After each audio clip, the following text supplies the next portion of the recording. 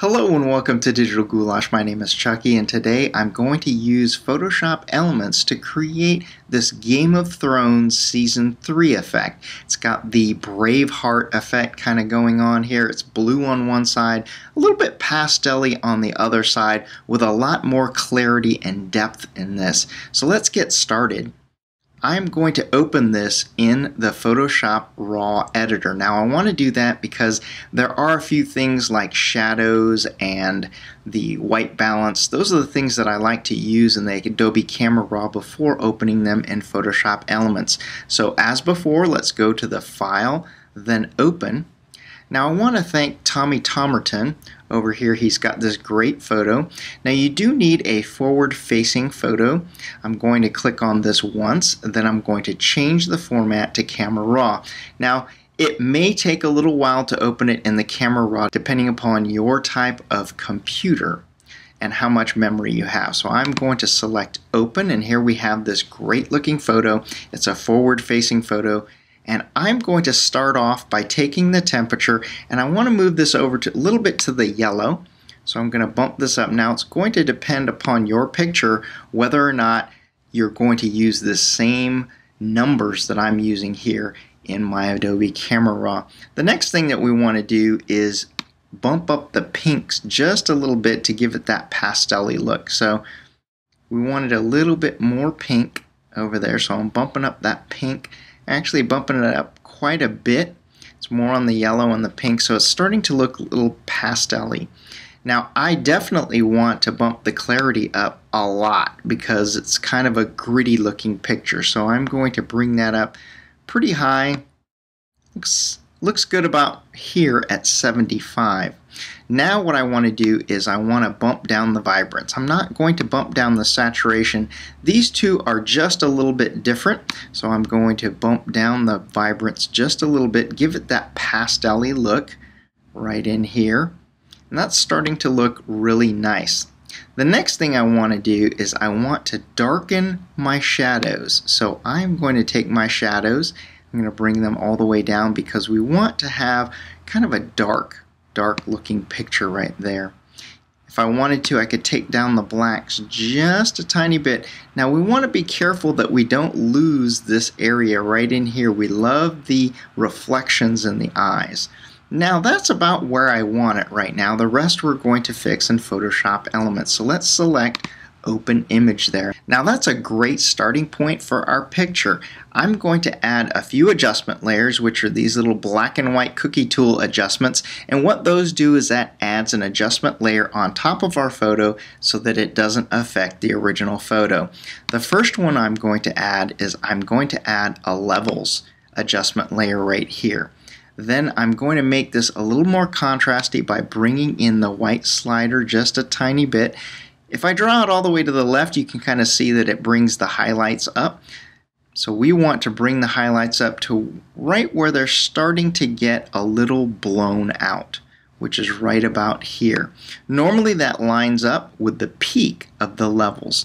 The next thing I'm going to do is drag the right side in, making the blacks just a tiny bit blacker right over here. And this is our midtones right there. And we can bring up the midtones to give the midtones a little bit more brightness or make it a little more foreboding by bringing it over to the right just a little bit.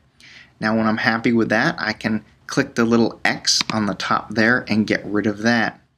Now what I want to do is I want to add a second adjustment layer right over here. I'm going to add a hue and saturation adjustment layer to get to the blue side. I'm first going to check the colorize box, and then I'm going to swing the hue to where it's more of a cyan color right in here because that's what our picture looked like, was cyan. And then I'm going to bump up the saturation here. I really want to get that saturated look. So I've got that cyan, which is the 1/2 of our photo. I may even want to bring this up just a tiny bit more in the saturation and bring down the lightness just a tiny bit. Alright, and there we have it. I'm going to click off the X right in there. Now you're saying, that really does not look like my photo. I'm going to go back to the preview and let you look at that. That's not really looking like my photo very well. As you can see, we have a lot of clarity here. I bumped up the clarity on mine. Now we're going to get that line in the face, and as you notice, it goes around and it follows the dark areas. Well, we need a few dark areas in here to be able to do that. I'm going to click on the background layer and then Command J, or duplicate our layer. And then I'm going to take my dodge and burn tools. I'm going to click on that dodge tool right there, and then under the options select the burn tool, and as you can see, there's my brush right there. I might make it just a tiny bit smaller by using the left bracket key. Then right where there are any shadows, we want to quickly, that's a little bit too much, we want to quickly go over any areas where she has some shadows, and we want to darken those shadows up just a little bit to give it some more contrast. So anywhere you see some shadows, we're going to darken those shadows up just a tiny bit right in here. That gives us an area where we can line up our blue as compared to our pastel. Once you have the dark areas, we can select the hue and saturation command right over here, and what we're going to do is we're going to erase this area right here so that it becomes the original color. And how you erase that using a mask is you paint with the black. So I am going to pick a paintbrush right in here. I'm going to select a fairly large paintbrush right in here. If you don't already have it, select the brush settings here and make sure your hardness is at 0. That gives us a nice feathered brush. And watch what happens when I paint with black on that layer. As you can see, the blue starts to go away and it starts to reveal the other color. Now what we want to do is we want to paint right along that area where it was dark, right along her nose. It went in a little bit right where her hair and her forehead were, and then it followed along right there, right along the chin line, and then so we're starting to look pretty good right now. I'm going to erase this so we have this area. Now I want to add another layer, and how I'm going to do that is click this dog ear icon right there, click on the foreground palette, then we type in 110, 110, and 110, and it gives us this nice neutral gray. Then I'm going to take that same brush, make it a little bit smaller, and then I'm going to start to paint. Now the first thing I need to do is I need to change this right here into an overlay status as a blending mode, and watch what happens when I start to paint right in where the dark areas are. Once again, it's very much like dodging and burning. We're adding another layer of dodging and burning here, and we're going to do that on both sides of our photo, right in where these dark shadowy areas are. We want to give it a lot of contrast. Right anywhere where there's a dark area, we're going to give it contrast. So keep painting right along here until it's just really, really contrasty. It has that nice Game of Thrones effect right there. And there we have it. So we're starting to look pretty good right there.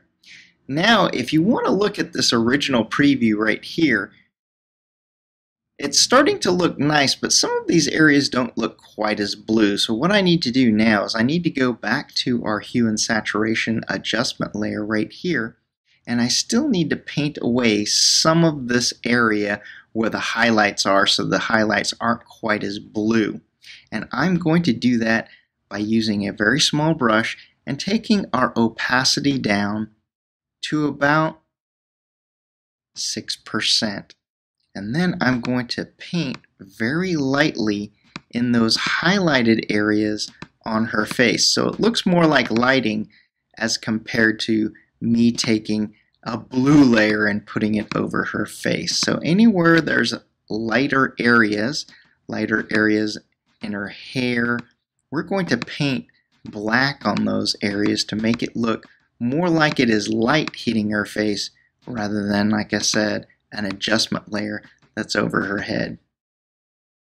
And once we have those lighter areas painted in with a little less blue on them, we're starting to look like that blue and white Game of Thrones effect. Now, if you want a little bit more of this adjustment, we can click on this layer and select Command J right in here. And once again, we can bring this and paint a little bit more on that layer so maybe it's not quite as blue.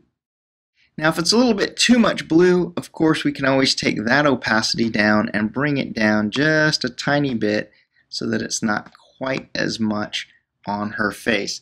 And there we have it. We have that nice bluish Game of Thrones effect. Now, over here, you'll notice that there's a little bit too much distraction, and on the Game of Thrones, they really crop that area in. So I'm going to take my crop tool. I'm going to crop that in right over here like this. And then hit enter, and there we have it. You have that nice Game of Thrones effect. If you haven't done so already, please subscribe to my videos, give me a thumbs up, give me a like, and pass my video on to your friends. Cheers!